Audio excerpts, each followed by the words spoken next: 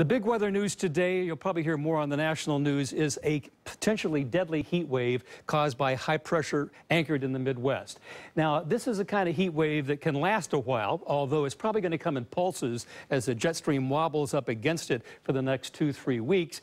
But it could cause possible crop damage, put the region into a drought from where they had floods just a few months ago. And it's a lot like the deadly heat wave of 1995 that killed hundreds of people in Chicago, and also the 1980 heat wave that just went on and on and on.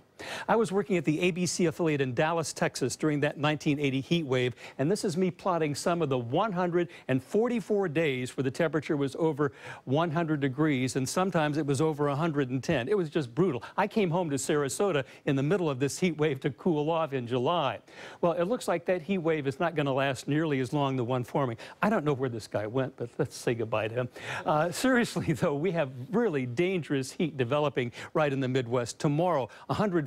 The actual temperature, the temperature for the heat index is going to be 110 or more. It's going to be a very dangerous time right on through Saturday as the heat gets stronger and stronger.